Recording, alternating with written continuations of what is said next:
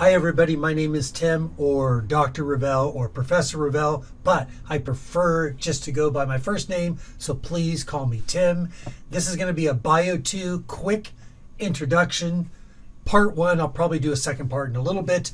And I want to point out just a couple of things. Number 1, at my website that you can see on the screen here, I'm going to put my syllabus up and the first couple of lectures. Those will probably be up, if they're not up already, within the first week before school even starts.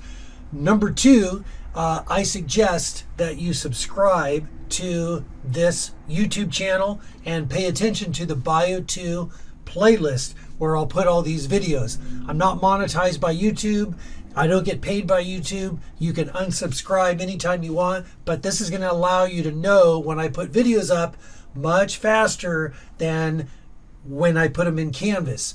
Eventually I'll put all the links up in Canvas, but you're going to find that you can get it much faster if you've subscribed and you have your notifications turned on.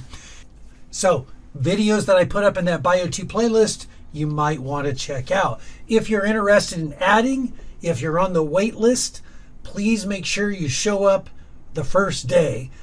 I get a ton of people trying to add. I get a lot of email requests, people trying to add.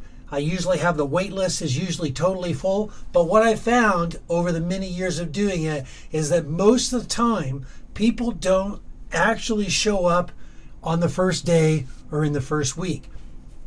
So lots of people will contact me, but very few actually will take the initiative to try to show up to add. So be ready to show up that first day, because I would say I'm usually able to add 80 to 90% or more of the people. Bio 2 is a very time-consuming course with a ton of stuff to memorize. One thing you can start on right now is memorizing the geological timescale that you see here. And although it looks overwhelming and there's a lot of parts to it, there are some simple ways that you can do things like come up with acronyms to memorize it. For example, one of my former students, Perla Achi, right here, who's now a PhD student, she came up with the acronym Peter Pan Must Cry. That allows her to remember Precambrian, Paleozoic, Mesozoic, Cenozoic, and you can come up with any acronym you want, and students do, to memorize any of those parts. But having the geological timescale learned pretty well or entirely before we even start puts you in a really good starting spot as we move into the semester. Okay, I hope everyone's doing well. Looking forward to seeing everybody soon. I'll follow up with another video later on talking about taxonomy, but that's it for now. Hope everybody's having a good day. Talk to you all soon.